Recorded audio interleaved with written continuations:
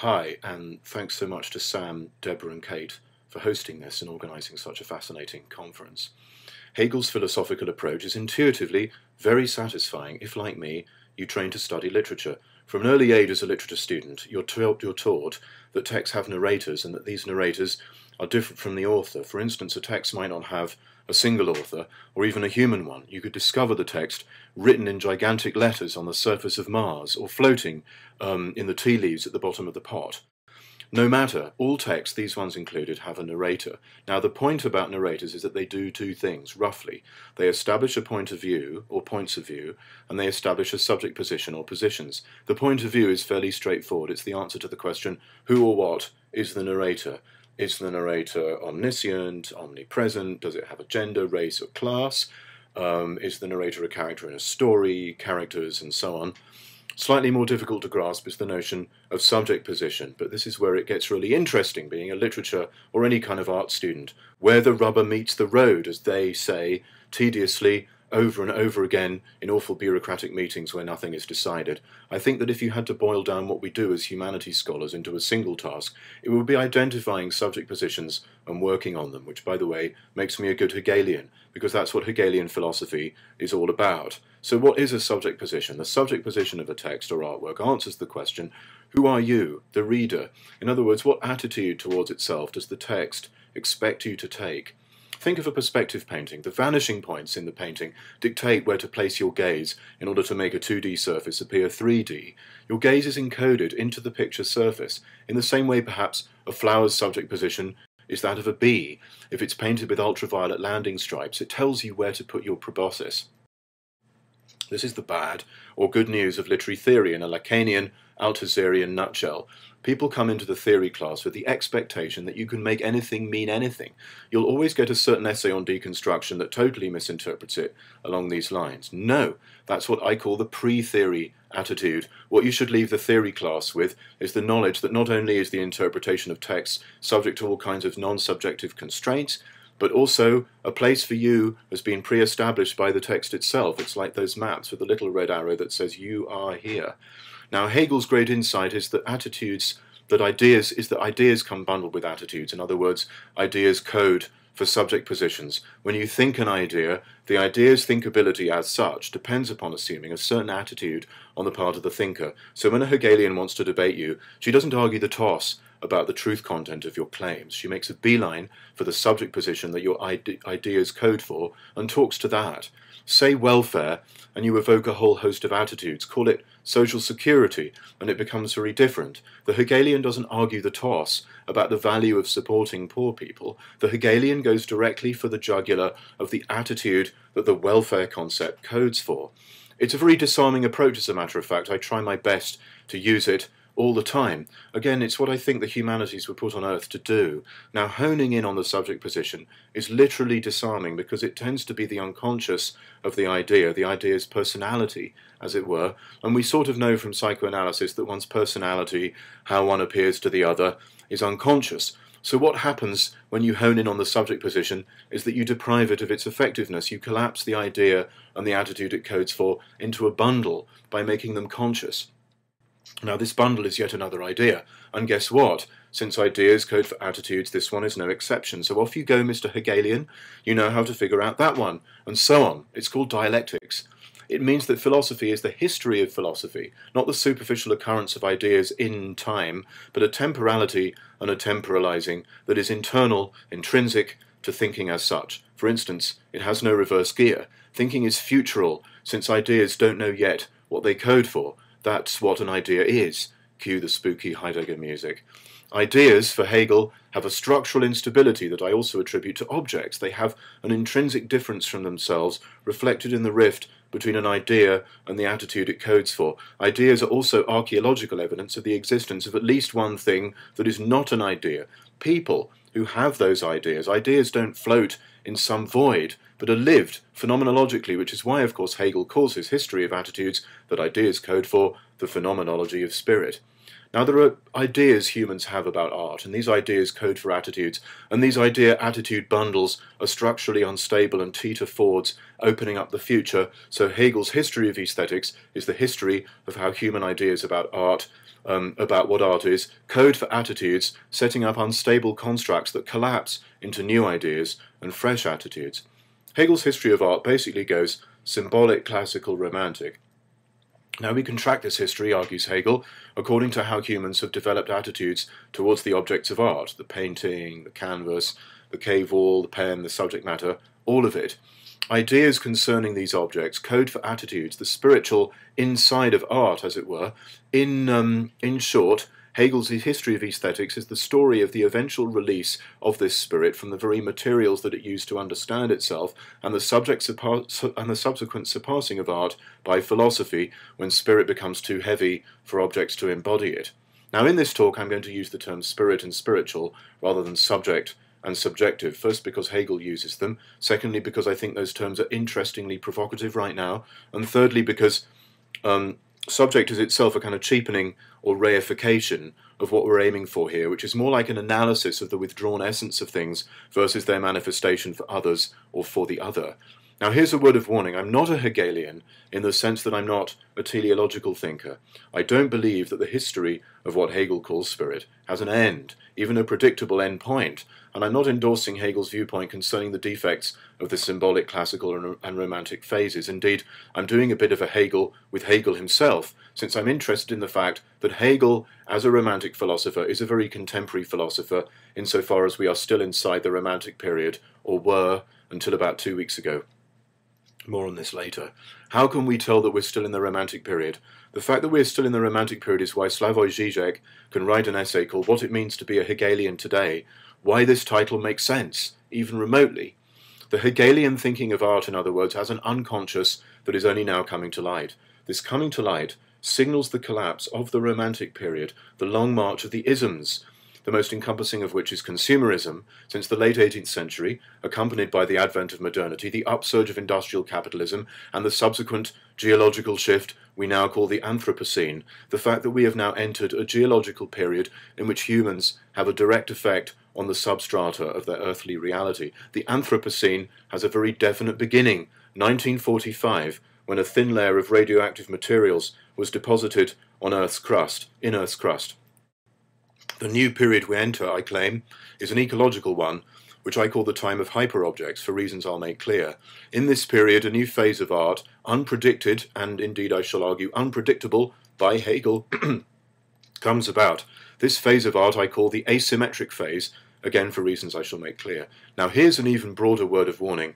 I'm not a Hegelian as far as ontology goes either. I'm an object-oriented ontologist, carefully trained in deconstruction, and before that Marxism. For one then, I'm a realist, not an idealist. In this I'm a little more Kantian than Hegelian. There are places in the universe that thinking can't touch. I just don't accept that when I think this untouchability, I am touching it. This would be the Hegelian response to Kantianism, but unlike Kant and his correlationist legacy, I see this not as a reason to confine thinking to a little island of human meaningfulness, but rather to embark on a speculative journey amidst an irreducible plenum of discrete, unique, sparkling objects, whether they be snow crystals, arsenal, or a single photon. The fact that philosophy is now thinking ways out of the Kant-Hegel dyad is very significant as we enter the time of hyperobjects. I don't think it's an accident. I believe that this is the moment at which non-humans, sentient and otherwise, make decisive contact with humans, even those humans who have been living under the spells of modernity, capitalism, correlationism, and technology. What we are witnessing today, in aesthetic terms, is the deconstruction of the Hegelian thinking of aesthetics, a deconstruction, or as Heidegger would say, a destructuring, according to the implicit qualities of reality itself, the plenum of unique objects that now impinges on us, the plenum whose thinking some of us call ecological awareness or the ecological thought. So let's walk through Hegel's history of philosophy, of aesthetics, knowing that it too codes for its own attitudes, not the least of which is the romantic end-of-history vibe in which we're all dressed up with nowhere to go, beautiful souls in the empty supermarket of anxiety.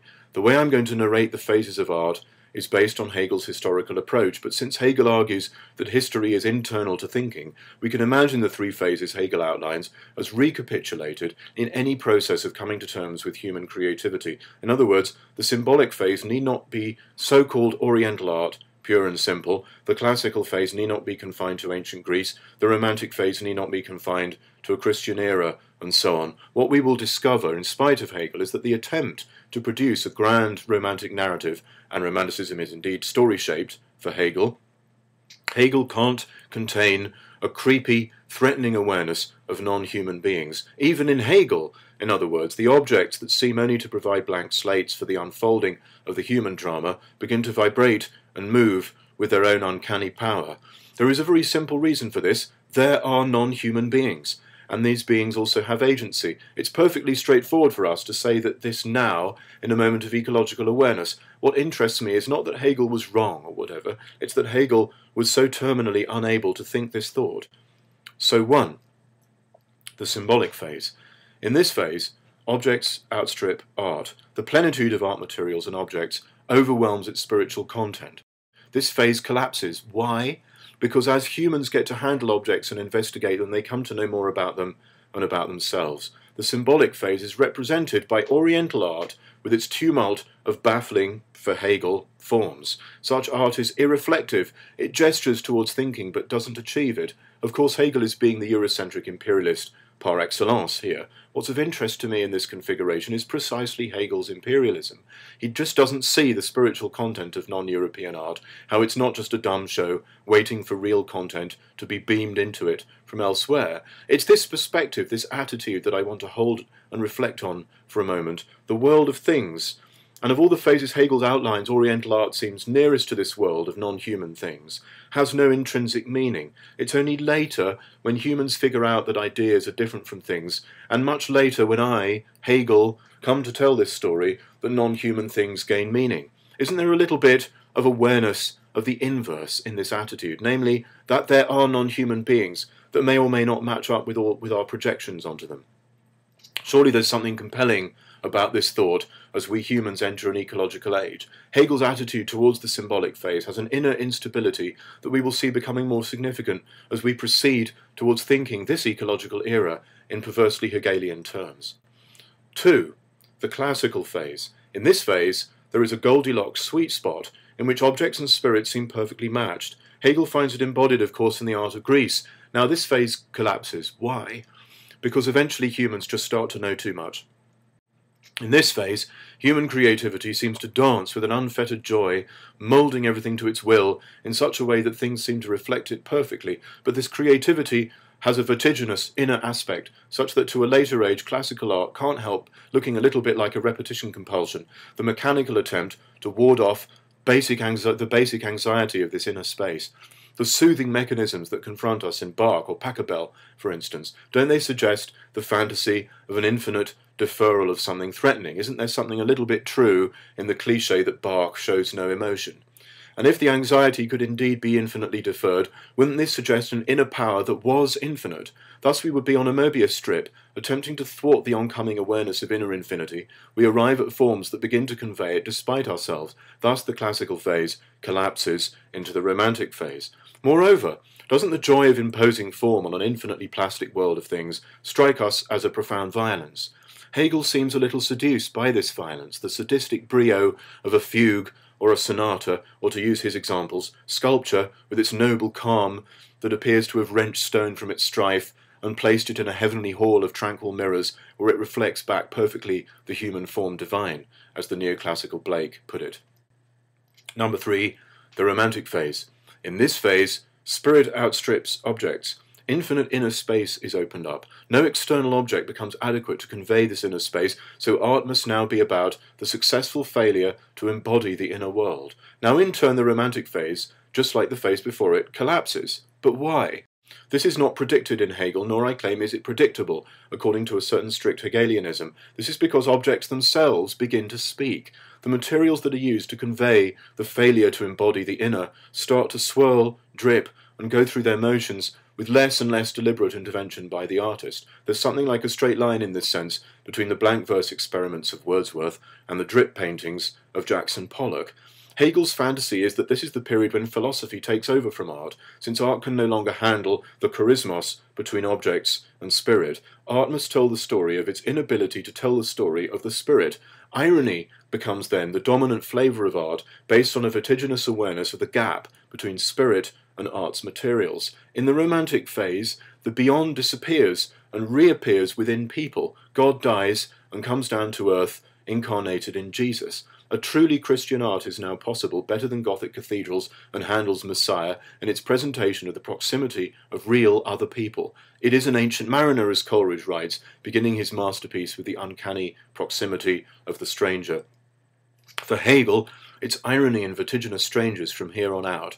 Human strangers. He forgot to add, slowly but surely it creeps up on humans that this strangeness is nothing special, or at least nothing uniquely human. He also forgot to add, to think the death of the beyond is to think the essence of things right here as substances, in a weird return to Aristotle. This is the irony of irony as such. The abyss of the subject rolls out the red carpet for the arrival of a monstrous new kind of substance.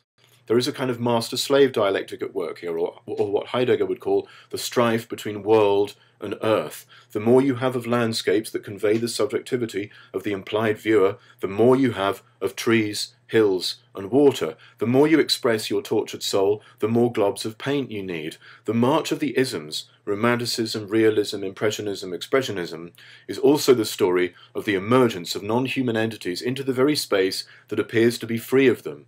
The very failure of non-human entities to express human depth is what allows those entities to emerge, an emergence we examine today under the heading of emerging critical environments.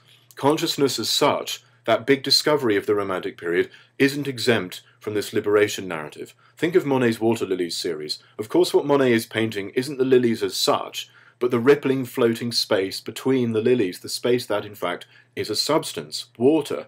Einsteinian space-time is also the discovery that space isn't just an empty box. Husserlian intentional consciousness, a much misunderstood and maligned idea, is much the same thing. When I'm thinking something, there I am, thinking it.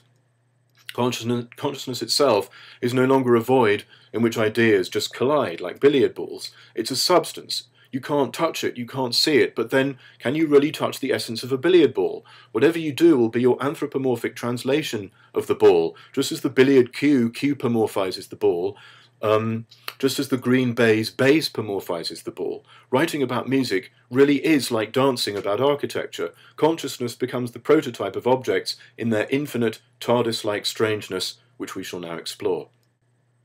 Phase number 4, the asymmetric phase.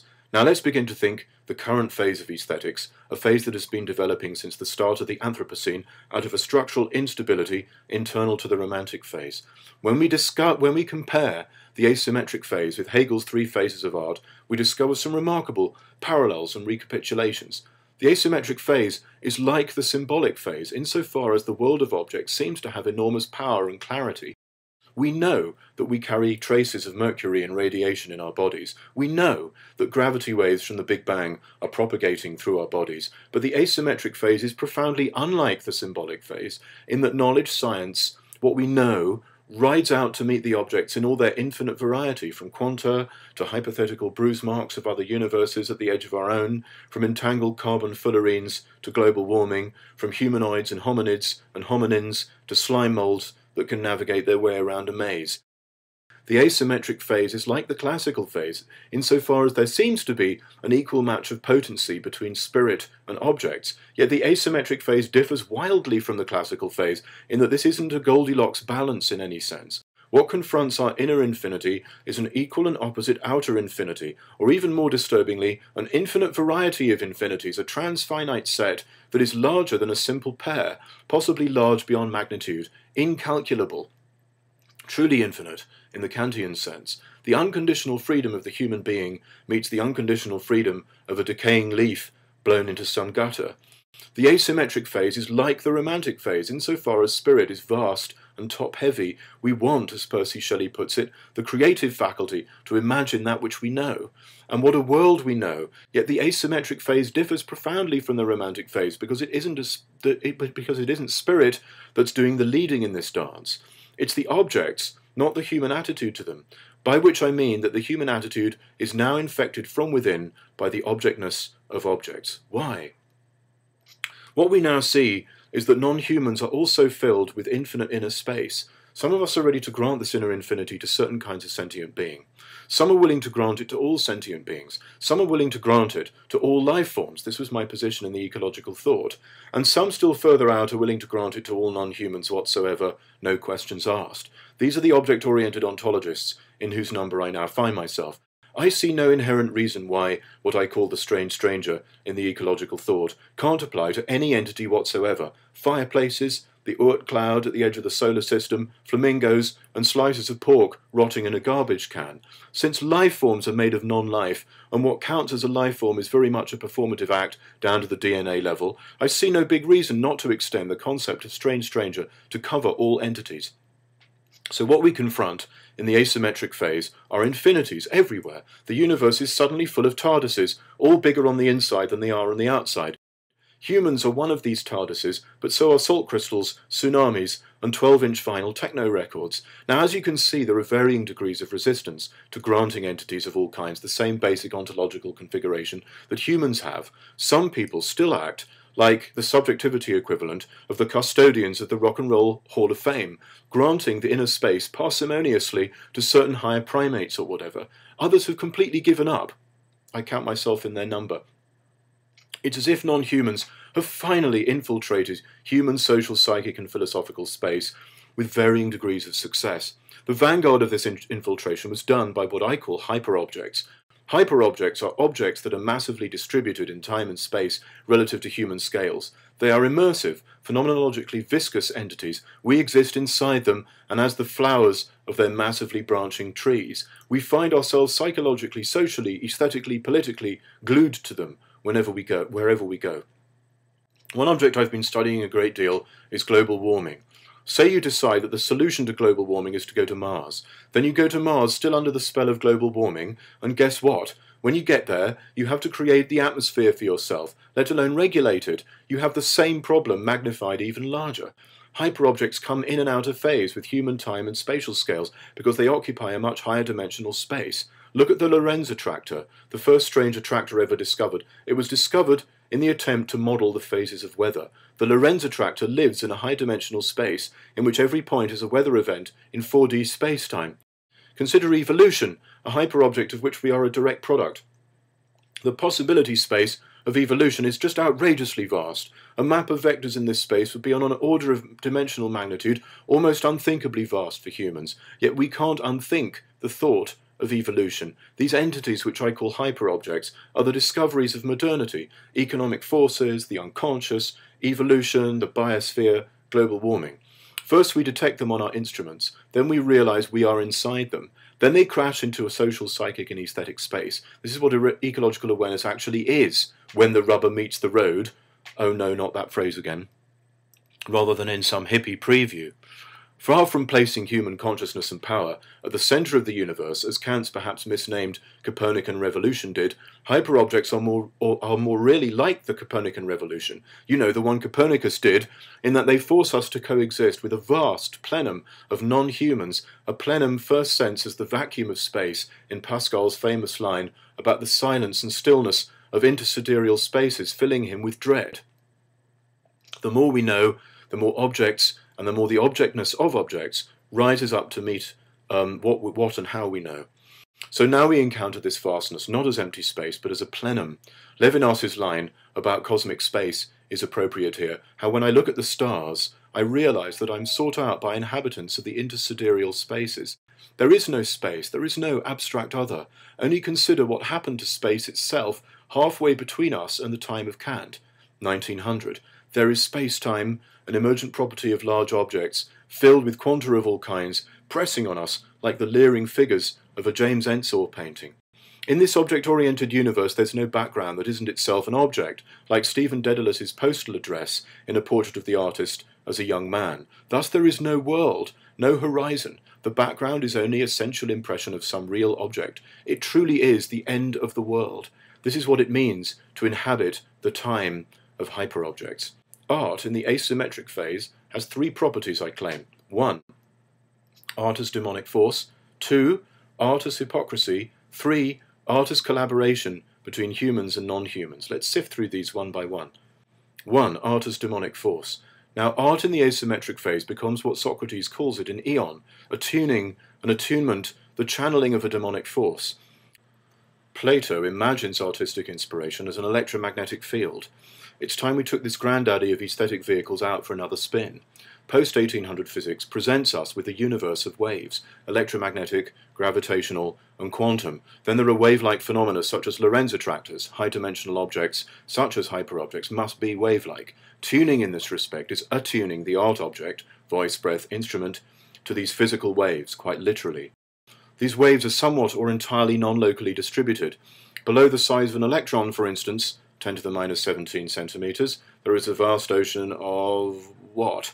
Right down to the Planck length, 10 to the minus 33 centimeters, and possibly lower, strings. It's possible that space-time is an emergent property of objects larger than 10 to the minus 17 centimeters, as Peter Harava of Berkeley's been suggesting. This means that objects below this scale would be everywhere.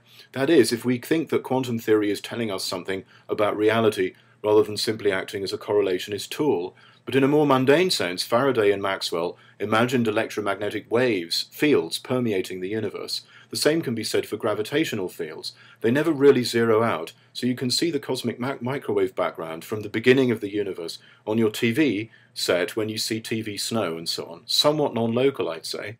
Art becomes tuning to the depth of these fields. Genius is no longer something you are, as in the Romantic period, but something you have, like in previous periods. You have genius because art is an attunement to a demonic force coming from the non-human and permeating it. As we all know, we've all been strafed by radiation and so on. Let's think of a real example. I can put contact mics on the window of my apartment in San Francisco. They can record sounds for half a year. Then I speed up the recording impossibly fast. Traffic begins to sound like the tinkling of tiny insects. As I speed up the sound, a slow periodic hum begins to become audible. I am now hearing the standing wave caused by pressure changes in the air over the Pacific Ocean. I'm hearing the sound of air over the Pacific. Heidegger argues that every entity is really channeling in this eon-like way. I never hear the wind in itself, only the wind in the chimney, the wind in the trees, or in this case, the air mass contracting and expanding as the Pacific heats and cools. Isn't this very close to what Percy Shelley argues in A Defence of Poetry?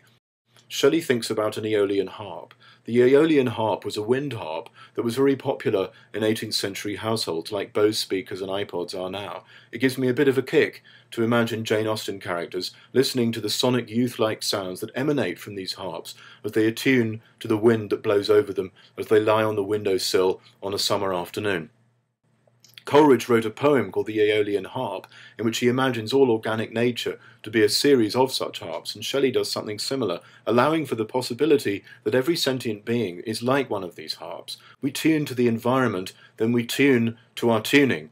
That is called thinking. So Shelley has produced a physicalist model of thinking, probably based on materialist theories of mind, influenced by the recent discovery of the human nervous system. I can't help wanting to play an example here. And when I hear this, I always imagine now some strange Jane Austen-like moment where, oh, Mr. Bingley, people drinking tea in the living room and listening to this sonic youth sound. So here we go for a sec.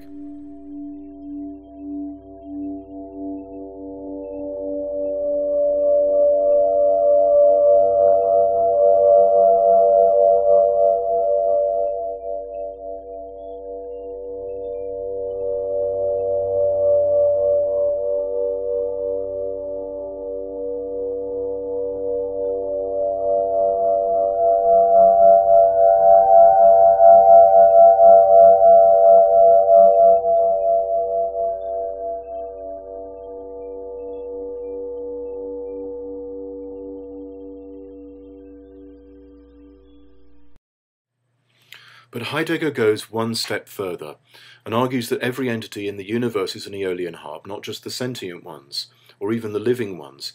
Every entity is modulating every other entity. Mercury in the thermometer tells me about my body temperature. Photons hitting my optic nerve tell me about the mercury. Transducers in my ears tell me about pressure waves, translating them into electrochemical signals that I hear as sound. The dinosaur-shaped hole in the fossilized mud tells me about the dinosaur that was walking over the mud. The computer model tells me about global warming. This Aeolian channeling is an art built out of causal effects between objects, which are, on my view, entirely aesthetic. A footprint, a software model, a sound, the pulsation of the air. All these are aesthetic phenomena. They are interobjective, that is, they inhabit some etheric shared space between objects, a space that can only in and of itself consist of more objects. Art that talks about these shared effects has two modes. Shelleyan, or Wordsworthian, which is to talk about relations, and Keatsian, which is to give some impossible glimpse of the real object that subtends those relations. Because relations are Shelley poems, vast, sprawling, non-local, dizzying, spiralling, constructivist, but objects are Keats poems, unspeakable, unique, black hole-like. 2. Hypocrisy. This has two components, A, weakness, and B, irony. A, weakness. The object, 1 plus n of them, exists ontologically prior to your art, and art's form and content are now asymmetrical. We know so much about real entities, modern science, yet precisely because of this they loom uncannily towards us, getting stranger by the minute. All our representations are inadequate. We've kept this from the Romantic phase. Since we are inside at least one of these objects, for instance global warming, and since inside the hyper-object we are always in the wrong, to parody Kierkegaard, art becomes an art of lameness and weakness. Nietzschean impulses are vanquished by sliding underneath them, like a scared little vole or a slime mould. This in particular ends the Nietzscheanism of contemporary Marxian critique. B. Irony. Rather than a vertiginous anti-realist abyss, irony presents us with intimacy with 1 plus n objects that already exist. Irony is the canary in the coal mine of the hyper-object, a symptom that existed even during the Romantic phase. The vicissitudes of this life are like drowning in a glass pond. Irony is the experience of total sincerity, of being enveloped by a hyper-object, of being Jonah in the whale, realizing that he is part of the whale's digestive system. Irony is coexistence without center or edge. Ecological art that tries to delete irony, then, is trying to unthink what was learned during the Romantic phase. This is impossible, and the attempt is dangerously regressive. What ecological thinking needs to know is that irony isn't an optional extra, it's intrinsic to the strangeness of non-humans. 3.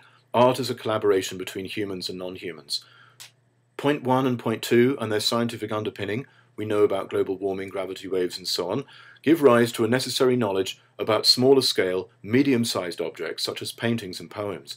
Relativity affects pencils and professors flying at altitude above Earth. When you write a poem, you are making a deal with some paper, some ink, word processing software, trees, editors and air, and so on. And given point 2, you have to wonder whether your poem about global warming is really a hyperobject's way of distributing itself into human ears and libraries. And given number 1, even your poem that isn't about global warming takes place on the inside of a hyperobject, and so it's a function of that object in some sense. Now, since there are real objects, and since causality itself is an Aeolian harp-like transduction of energies, a translation of one object in terms of another, since causality just is the aesthetic dimension, in other words, then some translations are better than others. How are they better? Somehow they tune to the object in a more powerful, more convincing, more revealing way. What would perfect tuning look like? It would look like death. When an object perfectly tunes another one, it becomes that object, or vice versa. It was so beautiful I almost died. Kantian beauty is already an attunement between two beings, a subject and an object, in which the subject discovers something surprising. It's capable of having an experience outside its ego shell. Beauty is what happens when an object and its tuning fit so snugly that they fuse together in a kind of loving extinction. Beautiful death. It happens because an object and its sensual qualities are riven from each other. There is an irreducible charismos between an object and that object's appearance for another object. Objects are self-contradictory and fragile. They are mortal. They contain a secret wound, a hamartia that makes them vulnerable to at least one magic bullet. More and more, art in the asymmetric phase tries to come as close to that magic bullet as possible. So art in the asymmetric phase is a little bit threatening, reminding us of death, beautiful death. Like a sound that was so beautiful you couldn't stop listening to it, but so loud and in tune with your body that it began to take you apart on a cellular level. Art becomes an object that almost kills you. The asymmetric phase retroactively reconfigures the phases that came before it. In particular, it now seems clear that the romantic phase wasn't simply a moment at which spirit became too big for its boots. It was also the phase in which environments emerged within the humanities and the arts. And what are these environments? Nothing other than non-human entities in all their mysterious, vibrant wonder and horror, filling us with guilt and shame, decentering our place in the universe. Thank you very much.